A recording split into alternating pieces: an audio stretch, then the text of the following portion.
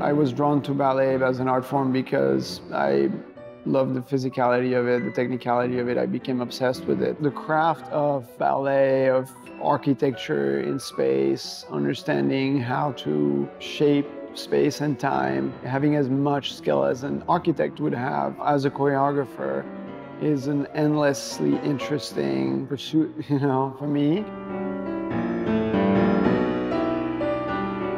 I always had sort of aspirations of running my own dance company, just because I always wanted to, felt like I wanted to do things a little bit differently. I had been to LA many times and was always intrigued. I knew that dance wasn't really sticking here. There was no major dance company in the city, and I started to think about building one here. You can't grasp LA all at once. There's this just vast place which is completely chaotic of every era, architecture, everything's possible. It's a complete mess of human life, but I find beauty in that. It is a city where you can still develop under the radar. Frank Gehry says that he was protected to do his thing. Freedom of expression would be the same. And I think, it's the same right now for us.